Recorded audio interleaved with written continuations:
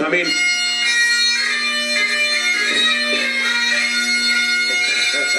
what is that, Nick? It can only be one thing. What do you think, huh? Outstanding. I want a surprise. Well, it is a surprise. Good surprise. Great to see you. Hey, it's great to see you. You gonna have a seat here? That's it. We'll see you later. No, you sit. Michael. Yeah, nice to see you. Thank you. Have a seat, please. Yeah, that was good. Very much. Mine to go last night. My musician did not show up for my interview. No.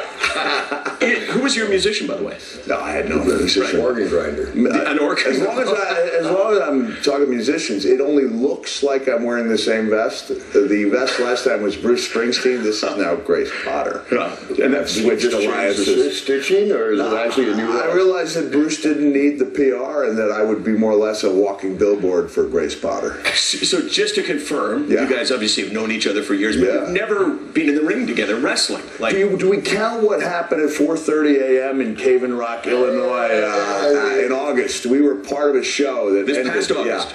At Cave Rock, Illinois, which although it's in Illinois, I officially count as in the southern part of the United States. Like we were in the South, and 4:30 a.m. Hot Rod was in the last match with Terry Funk. I was doing the color commentating. They were doing a number on my mentor Terry Funk. You know what was interesting when you were walking? By the way, Mike, thanks very much for the bagpipes. People can go to your website and they can you'll bagpipe anyone in, right? Awesome. You used to walk in really slowly, didn't you? You used to saunter in. And I heard the reason was that you wanted the announcers to have more time to talk about you as you were walking in. Well, there's a couple of reasons. One, if you see a man that walks slow, it emulates confidence, and everybody looks at him.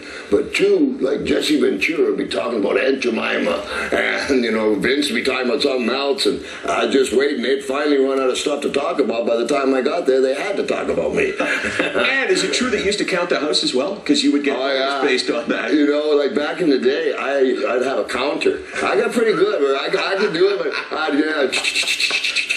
and the only one time I was in the main event, and this is back where it was the last of the Gorgeous George guys hanging out. And one time I went through and I saw their faces; they were so sad because this promoter gave them a real bad count. And intermission came, and I put my clothes back on, and I grabbed my halberd, and when they came back on, I walked out in the middle of the ring. I said, "Ladies and gentlemen, the promoter won't pay the money he promised to all these guys, so I suggest you get your money back." And I walked out the front door, and I heard it was one of the greatest riots out here they ever had.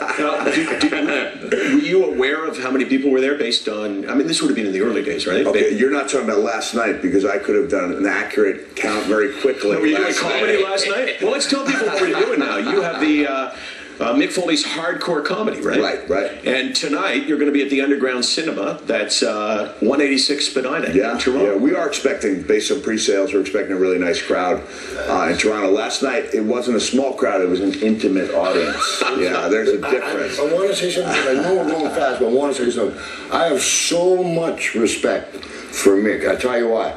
Well, I wrote a book. Mick was the pioneer of that. I wrote a book when I was in Times Square, and not asked nothing. He came down to support me. One time I'm watching him in the dressing room with his little boy. Not only is he's a great daddy, and he stands his ground all the time. I have a tremendous amount of respect for Mr. Foley.